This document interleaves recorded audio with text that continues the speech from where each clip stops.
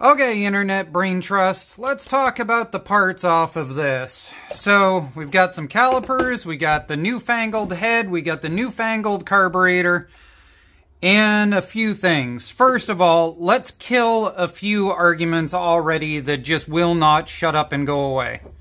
This is the rod. It is a 0.78 for this. It is a 1.514 for this. I already spent half an hour on the phone with ARC and talked with them. The reality is there is jack diddly that is going to fit in order to just swap in as a racing rod. Now this thing is a pretty darn beefcake, but the real reality is nobody makes the bearing assembly in order to do the 1.514 that this thing has. From center to center, it is just a little bit longer than a stock GX390 or a 440 rod. So there's that side of things that people have been asking about. Alright, we're going to take a look at the head, and then we're going to rip apart the carburetor and find out what's going on with this wonky looking thing. As far as the head is concerned, we've got our intake on that side. We've already pulled our valves. It has a beautiful geometry coming into there. And what I also wanted to note, because people asked, was that the valve guide is most definitely metal. It is steel, and it is steel and steel on both of those. Now, to end the other moronic comment that keeps coming up, no, you are not going to buy this and cram it on your GX390. It is not going to happen, okay? Those holes are different. Those holes are different. This thing is 90 millimeters across. There's no way you're sticking it on your GX. I'm sorry, get over it. Now, the other thing that's different here is the valves.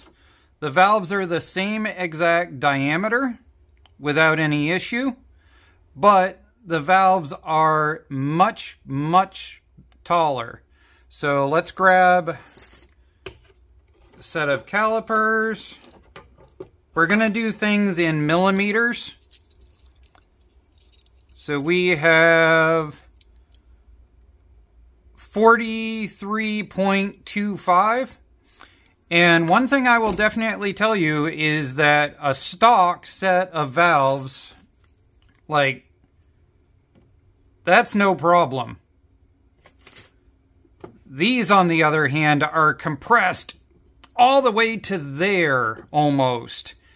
And as you can see, I can just barely move them. I could not get these out by hand. I had to go get my compression tool. So I'll post a link for the compression tool that ended up working on that. Keep in mind I had to use a 2x4 on the valve side, but it did work. The caps are going to be, they're going to be 25,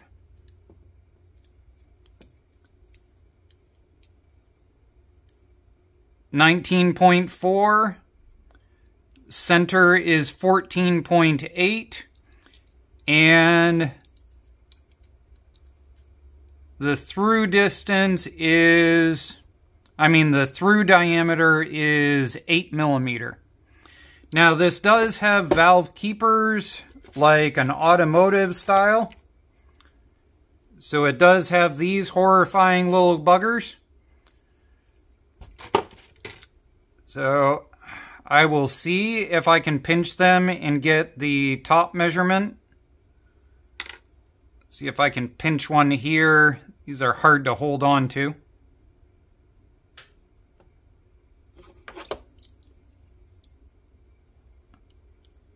And the top measurement on that is 9 millimeter.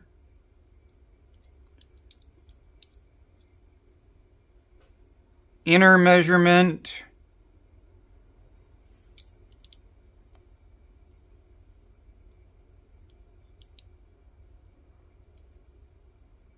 is going to be 5 Yeah, 5mm on the inner measurement.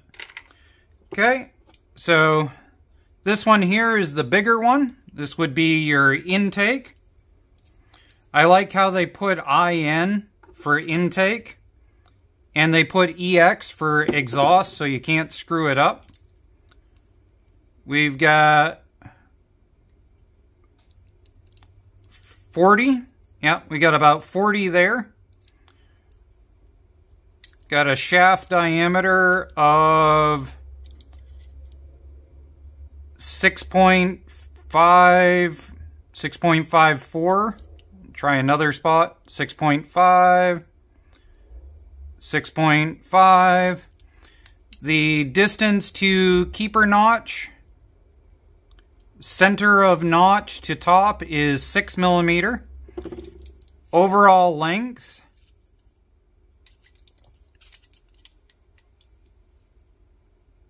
is about 96. And these aren't flat bottoms. They're dished in, just as a note. Okay. These are also 96.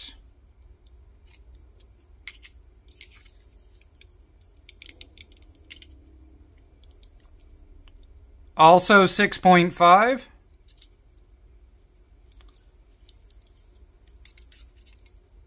And like I said, they say EX on them, so you really can't screw up which is which. And 34.8, so basically 35. So there's those. I don't remember if I grabbed a height on that, so we'll just throw it right here just in case. Whoops, without cap. Without cap, it is, yeah, 43. We did do that, and I did forget to do the width on it. So the width on it is 25.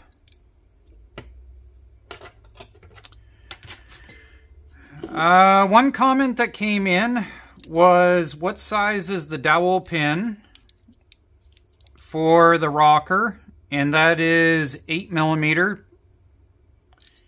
And it is from end to end. It is 55mm. The rocker from point to point is 55mm. And it does look to be a 1-to-1 ratio rocker. We're just going to guesstimate here and see what it looks like. Got about 24 there.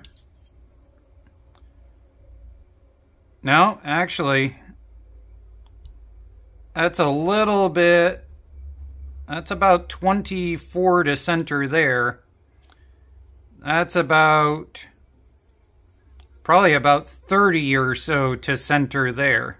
So the ratio isn't 1-to-1, it's off just a little.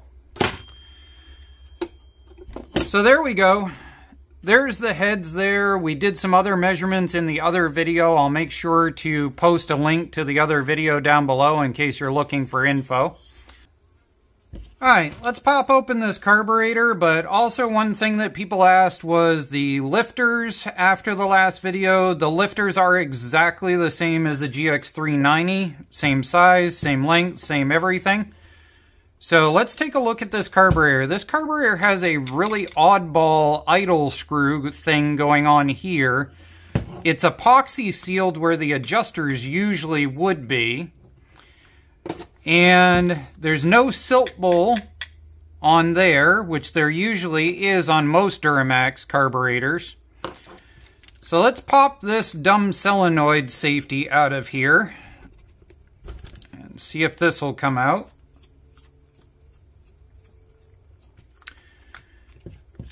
Now, I just noticed that it looks as if there's a large nut underneath this solenoid safety.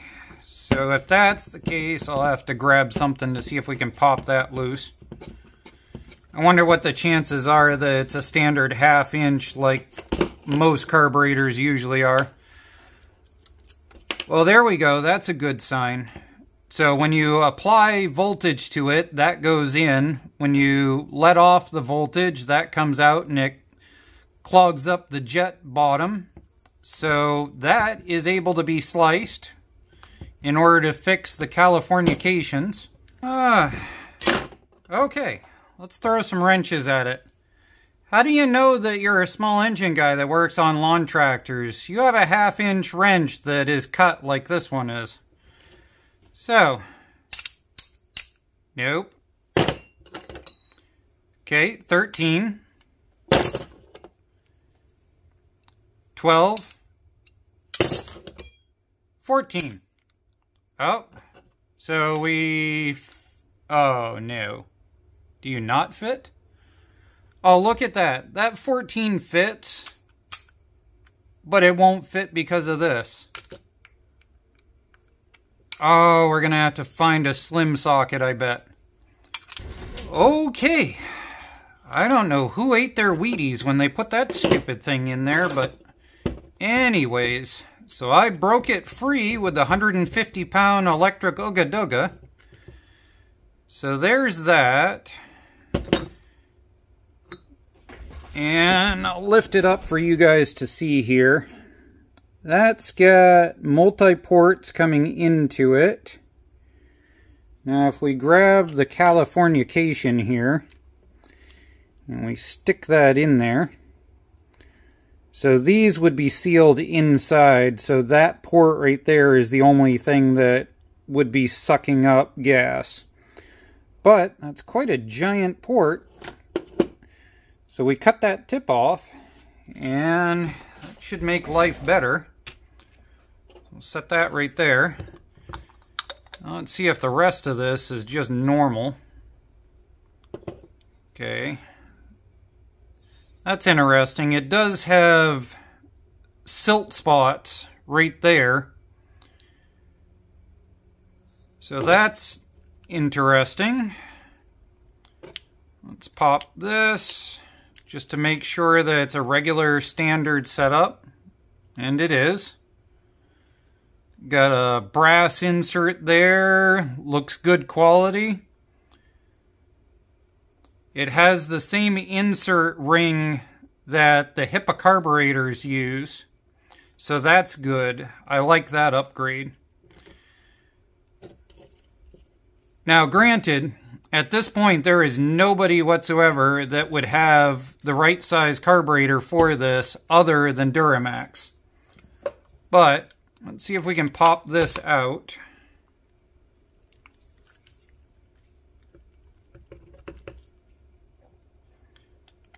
Well, we either stripped it or it came loose. These jets are brass, so it's not like you can just stuff up. There. Okay. So, looks like a stock Venturi tube. Nothing special on that. But that bugger is gargantuan.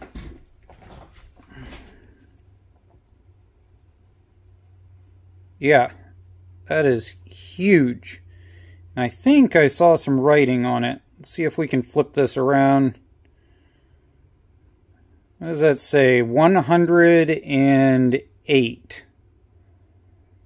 I wonder if that actually means anything or somebody just stomped it on there because they could. So 108 is on there. Okay, let's grab... Alright, let's grab our drill bit set that we tend to gauge everything by and see what we're at here. Now, I post a link to this drill bit set in any video that I pop it out because then it gives a reference that people can go by so that you can do the exact same as what I'm doing. Let's try this tip, 0.8. So let's see this. Oh yeah, that's got tons of loose going on. Okay, so this should be the 1 millimeter. Yep, this is the 1. Oh yeah, still extremely loose.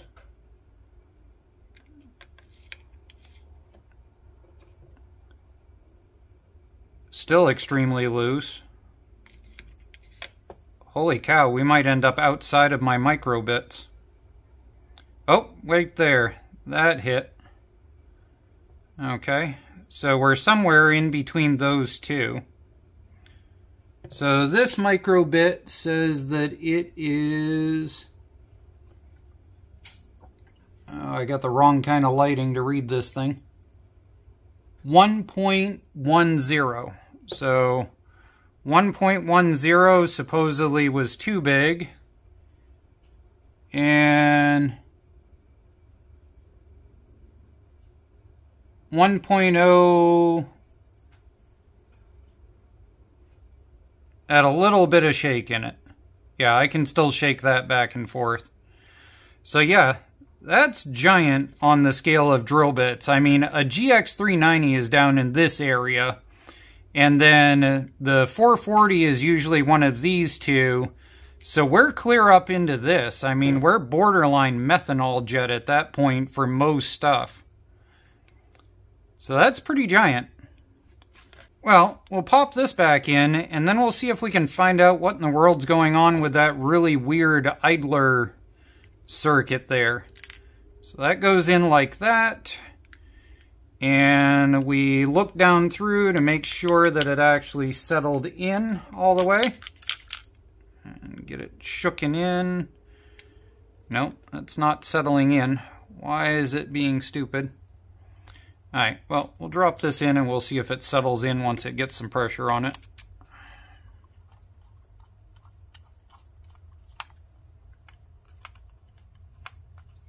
Yep, there it goes. Okay, so it's just a tight fit down in there. Alright, so we'll snug that up. But yeah, that Venturi is giant. That hole in...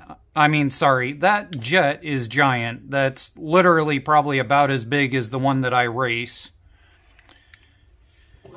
Okay, I didn't happen to notice if this actually technically had a direction, but I would assume that the flat side goes towards that side. Because that would make sense, because then this would be accessible in order to drain the sediment section. So I'll throw that back in. Alright, I'm going to end up taking this and cutting off the tip on the stupid safety because of the fact that inevitably it causes problems.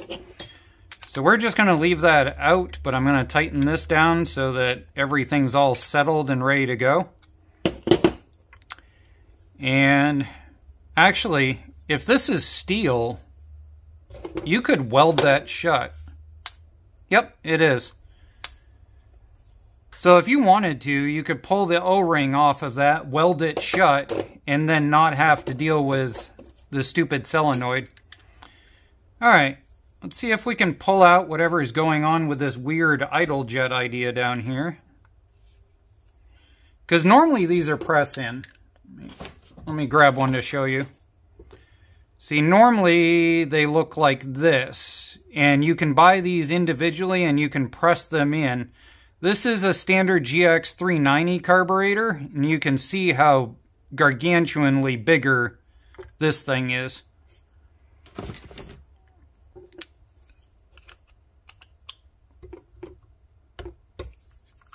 Okay.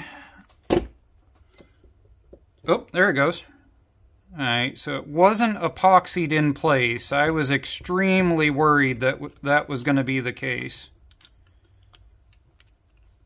Okay, what is this weird little bugger?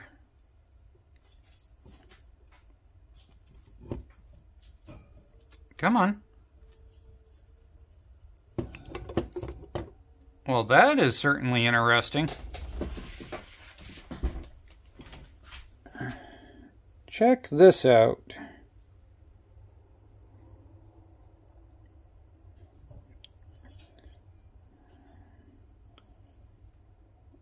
Ah, it's interesting. It is entirely brass. So that right there is your actual idle jet port. And then this is where it blows through and siphons the idle jet through. Interesting. So you could potentially actually drill that in order to fix idle issues, which is not something you can do on a plastic one. But the other problem is that means this is excruciatingly proprietary. So I don't know how I feel about that.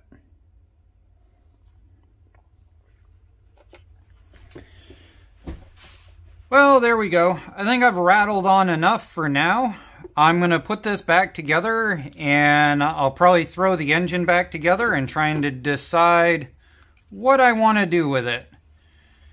I mean, it's a free $500 engine to me, so maybe I should do something on the more oddball build. I haven't quite decided yet. Anyways, if this was helpful, leave me a like. If you thought it was interesting, tell me so in the comments, because right now, that's the best algorithmic thing you can do for me is throw a comment down there. Alright guys, have a good day.